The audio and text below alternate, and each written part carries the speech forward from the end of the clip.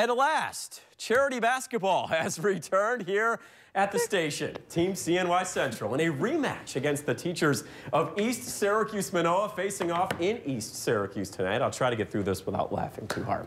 I'll tell you what, revenge was on the mind of the entire team. Sports Director Nico firing up the troops tonight before the game. All proceeds, of course, of tonight's game go towards the Shamrock Animal Fund and ESM's 3 Steps Forward program. Nico got us on the board early, guys. Take a look at this. The pretty feed from Joe Borland from our sales staff, and he gets it to go, plus the foul. Yes, Nico, I got that on camera.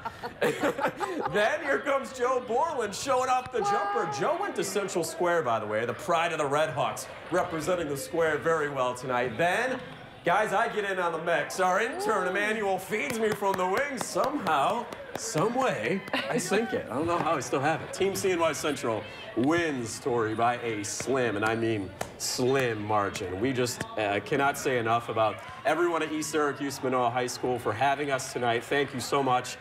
Raised a lot of money. You saw Matt Mulcahy's face there. He was winded. And just a good time had by all. Oh, my gosh. I know Molly and I were cheering you guys on from here tonight. Molly can't believe we won. That's the biggest thing. We'll talk more about that later. We're back after the break.